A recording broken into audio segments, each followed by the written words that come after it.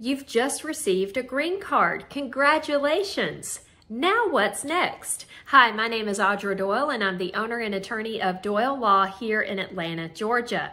And if you have just received a green card, that is a major accomplishment.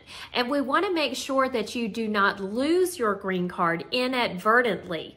We want to make sure that you maintain your status as a lawful permanent resident and also that you are eligible to become a U.S. citizen in the future. So today we're going to talk about the do's and don'ts of what you need to do with your green card. The first thing that I want you to know is that being a lawful permanent resident is not the same thing as being a U.S. citizen.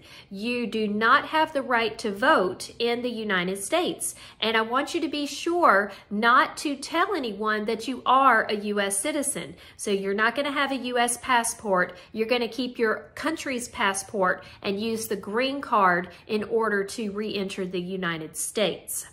The next thing to know, let's talk about traveling. Traveling can be a really tricky issue for people with green cards.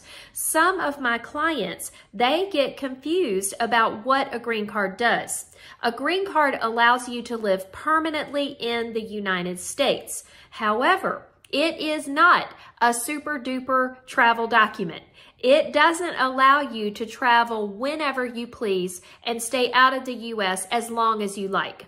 For permanent residency, the words permanent gives you a great idea. You must be residing in the United States permanently, and that means more than half the time of every year. So if you're taking trips outside of the U.S., please make sure that those trips are always less than 6 months outside of the United States. Very important.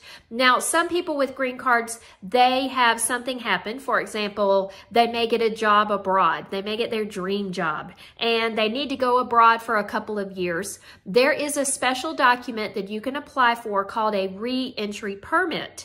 And the re-entry permit tells the USCIS and Customs and Border Protection that you have no intention of abandoning your green card. And it will be very helpful for you to get that re-entry permit. I will make another video about re-entry permits. It's a lot to go over, but that's something to keep in mind if you need to travel a lot. But keep in mind, even with the re-entry permit, you need to maintain strong ties to the United States.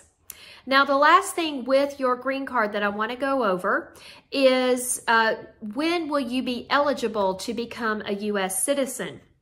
So once you have permanent residency, you will be eligible to become a U.S. citizen, normally 5 years after you receive the green card.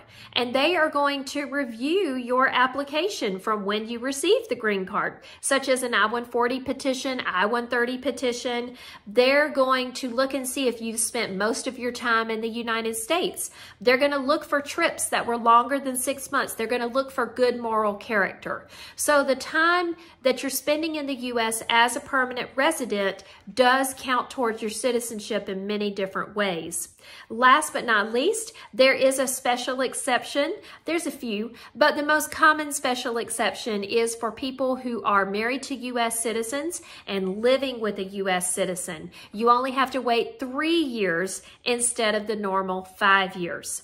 So, to sum it up, with the green card, you need to make sure that you're maintaining your residence in the U.S., and that means physical presence. No trips that are too long. Make sure that you're not claiming to be a U.S. citizen, and make sure that you are getting ready to apply for citizenship if that's what you want to do in the future. So if you have any questions, please feel free to send us a message. I love getting your comments here on YouTube, and don't forget to go check us out over on our other platforms. We have Facebook, TikTok, and Instagram. Don't forget to click the bell here so that you're going to get notifications and subscribe to our channel.